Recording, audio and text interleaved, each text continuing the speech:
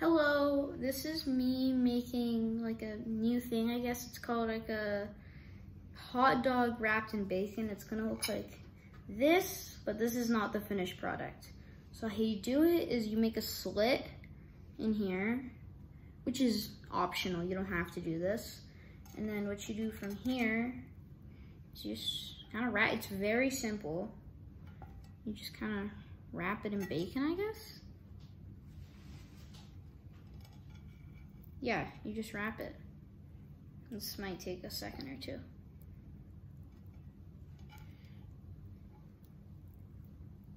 And the person I'm looking at is my grandmother. Come in. It's like the one that actually has done this. So she had the idea. And then pretty wrapped, right? Now we put it in the air fryer. Ooh, jeez. I can put two in here. Then this one.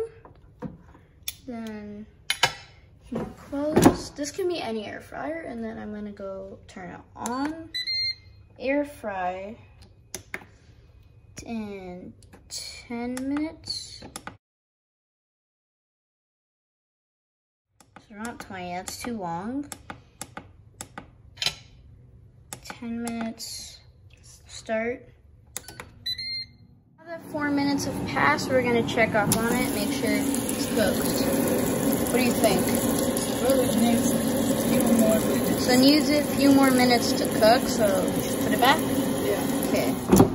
Then later on, like in a couple minutes, we're gonna put on the bun, like while it's in there. While it's in there, so it gets Let's warm. See how it looks. Oh, I think it's ready. Now we're gonna put on the buns. Just put them in there? Just gonna toss them in there so they get warm. You're gonna wanna put the buns in there for like 20 seconds, and now we take it out. You should take them out with tongs, not your hands, because it's really hot.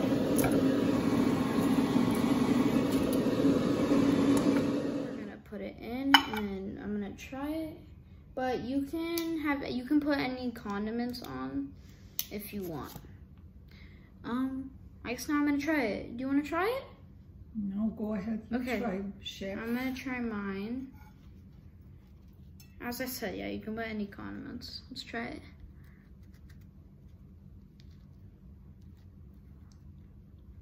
Hot.